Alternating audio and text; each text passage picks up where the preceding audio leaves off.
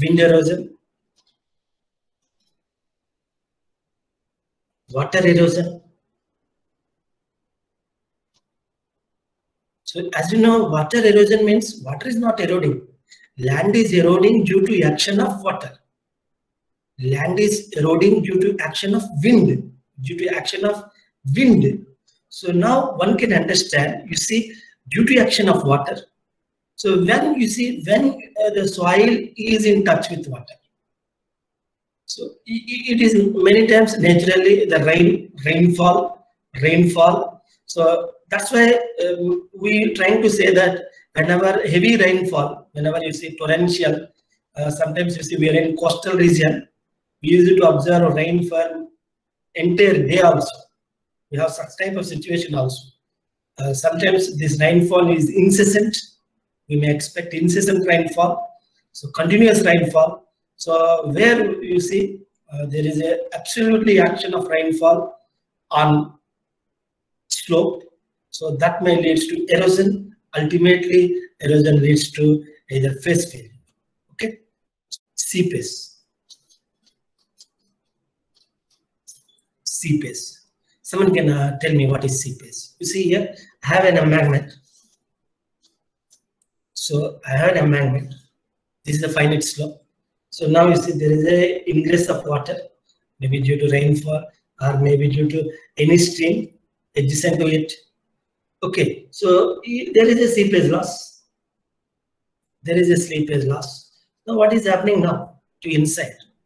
Inside the embankment soil loses its shear strength, because once pore water pressure is increasing, effective stress will be decreases. Once effective stress decreases, what will happen to shear strength of soil? What is shear strength of soil? According to Coulomb, because we are believing Coulomb's theory, for determining shear strength in case of slope stability. S is equal to C plus sigma tan phi. Let me tell you once again.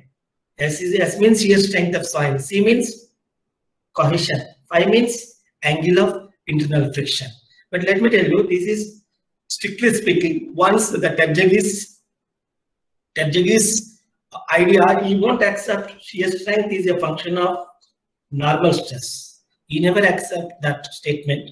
So Professor Terzaghi is always saying shear strength is a function of effective stress. So he is always trying to highlight that he is not blaming Coulomb's theory. He is amending the Coulomb's theory.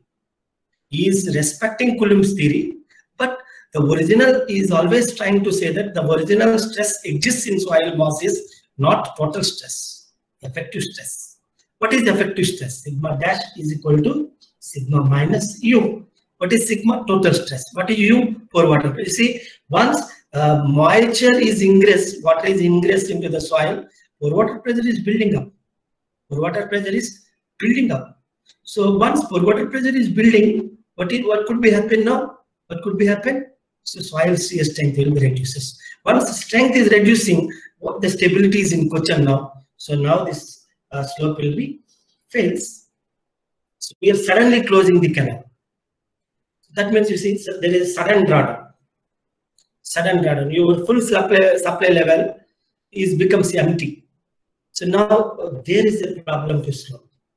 Many times, many slopes, especially canal slopes, failed because of sudden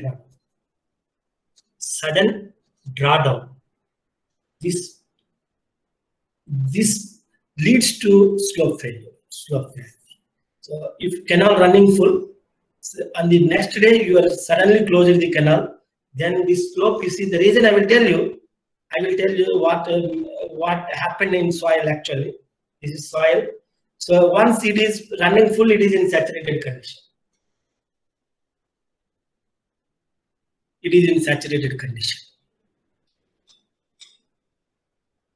And not only saturated, because it is running full, and to be frank, saturated and water is there.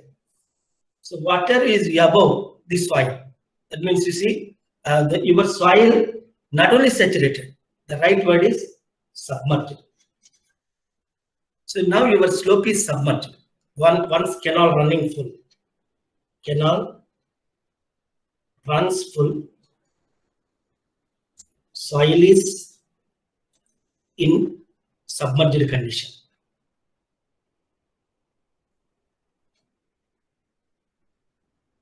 Okay, now canal empties suddenly.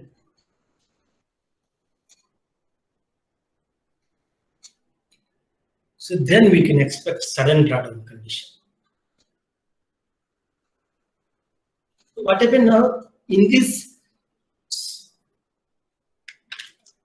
canals runs full, we expect submerged condition. Your slope is submerged. Now you suddenly you remove the water in the canal. So suddenly we have regulating the head regulator. So you just stop the flow of water at the entry level. Now continuously you see what happened now. The canal level reaches down.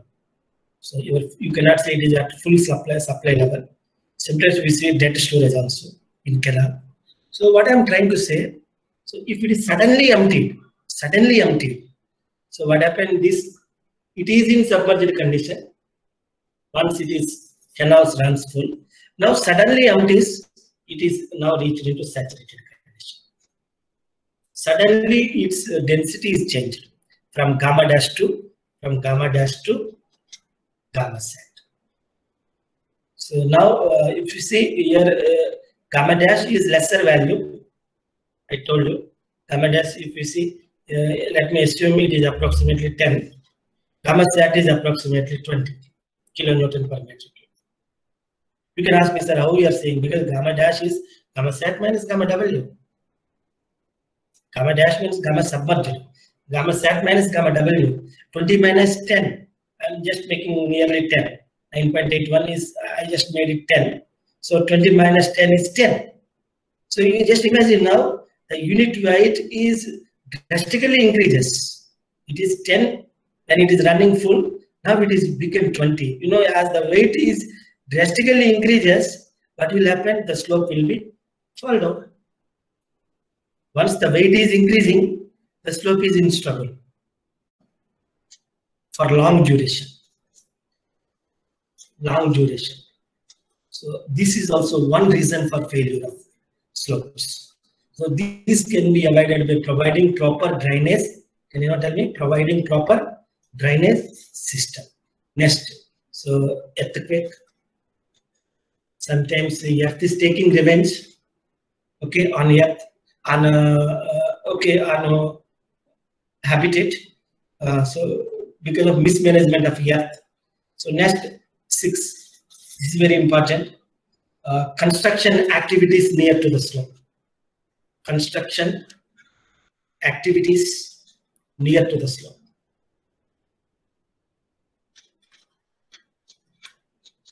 మన తెలుగులో ఒక సామెత చెప్తారు, పక్కనే ఉండే గొయ్యి తవ్వాడని అంటారు.